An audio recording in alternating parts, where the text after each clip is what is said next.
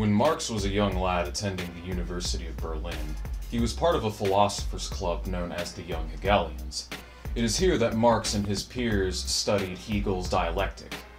Its triadic components include the thesis, which is the ideological status quo, the antithesis, which stands in opposition, questioning the status quo and pointing out its contradictions, and finally, the synthesis, when said contradictions are resolved, leaving only common elements behind.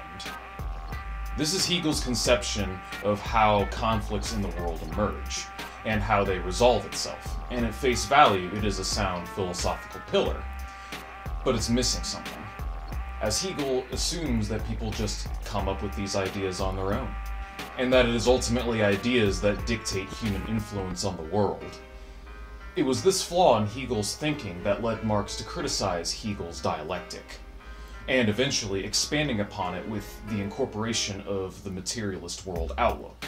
Ludwig Feuerbach's work, The Essence of Christianity, heavily influenced Marx's thinking at the time, as it was very critical of religion, exposing it for its idealist notions, baseless assertions, and claims of knowing things that no one can know. Feuerbach was a mechanical materialist, meaning that he believed the world we live in was purely material, and anything that we think we know had to be proven through material means to be true. In 1843, Marx and his wife Jenny moved to Paris so that his work could be published without having to go through Prussian censors. For a year, while in Paris, he studied the writings and works of French socialist philosophers and would eventually come in contact with his lifelong best friend. In 1844, Marx met Friedrich Engels, another young philosopher who, like Marx, reached similar conclusions through studies of his own. Together, they completed the materialist world outlook and synthesized materialist dialectics and historical materialism. Materialist dialectics and historical materialism are two central pillars of Marx's philosophy. They are an acknowledgement that historical events unfold as a result of contradictions within and outside societies, that contradictions in the natural world, as well as their resolutions, are what lead to change, that it is not the mind of an individual that shapes the world around one, but the world around one that shapes the mind of the individual, and that history is ultimately driven forward by class struggle. For example, the contradictions in slave society paved the way for feudal society. The contradictions within feudal society paved the way for bourgeois society. The contradictions in present bourgeois society are at present paving the way for socialist society. And in socialist society, the contradictions within that economic mode will eventually pave the way for communism.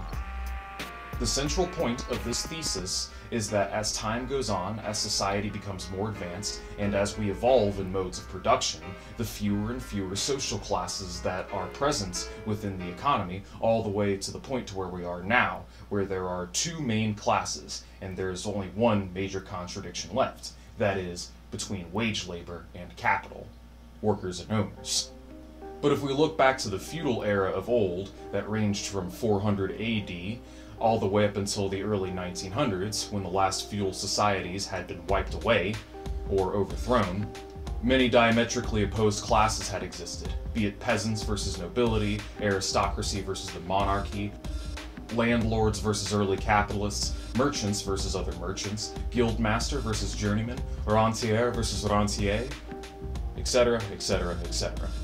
In each of these cases, the contradiction is the same: exploiter versus exploited, pleb versus patrician, colonizer versus colonized, oppressor versus oppressed.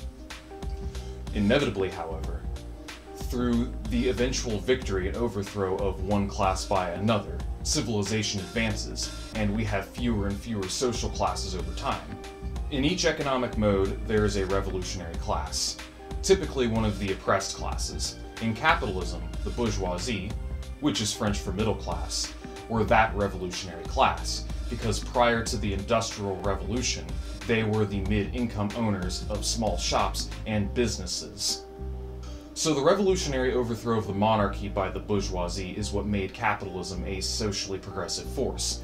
Feudal monarchies around the world were abolished, and liberal enlightenment took off. Scientific advancement blossomed and accelerated, and the productive forces of society were exponentially advanced. Of course, the overthrow of one class by another and the path of progress is not a linear one. It is better to think of it as a battle between the oppressed class and the new system that they will usher in to their benefit versus the ruling class in the old system that they seek to perpetuate to their benefit. So when people say, quote-unquote, that socialism failed, look at what happened to the Soviet Union, they aren't taking into account the fact that it took centuries for capitalism to finally emerge from feudalism and monarchical dictatorship, or the fact that it took thousands of years before slave society was finally abolished. History is not linear. Sometimes we take a step forward, other times we take 2 steps back. Some centuries manifest as eras of glorious progress, while others manifest as eras of blackest reaction. As capitalism has progressed, as the countryside and the peasantry were proletarianized, as the last remnants of feudal and slave society were scrubbed out, as free market competition has championed the winners and discarded the losers, we are continuously progressing to a point to where there are only 2 classes left, the working class and capitalist class. There is of course the small business owner, but once again, as capitalism ages and as firms grow ever more powerful and centralized, as profitable opportunities continue to dry up, it becomes increasingly impossible for the petty proprietor to compete, and the small business owner increasingly finds himself descending back into the ranks of the proletariat. We are steadfast reaching a point as a civilization today, as the contradictions within this system mount on top of one another. Capitalism, in its gluttonous pursuit of more profits, is growing ever more unstable and destructive. Seeking further and further avenues to increase exploitation through increasingly inhumane and barbarous means will eventually push the working class into a corner. And it is here that the final confrontation between workers and owners will commence. There are 2 possible outcomes from this scenario. Either the working class, like the oppressed classes before it, will rise up and overthrow the capitalists, establishing a new higher economic mode, that is socialism, or this final class conflict that we are heading towards will result in the mutual destruction of both classes, causing humanity to descend to a level of depravity and barbarism that has not been seen for centuries. In the latter case, we may actually regress to a lower economic mode of production, which, as I have stated prior, has happened before historically.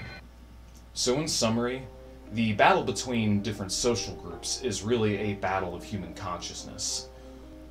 On one hand, the unconscious forces of reaction that seek to maintain things as they are to their own benefit, or even worse, to return to an idealist past that never was. While on the other hand, the conscious forces of progress that will eventually drag the latter kicking and screaming to a better world and usher in a future that is brighter than anything that we can imagine. It was in a state of communism that humanity evolved, and it is a state of communism that humanity must logically return to if it seeks to reconcile the conflicts within itself.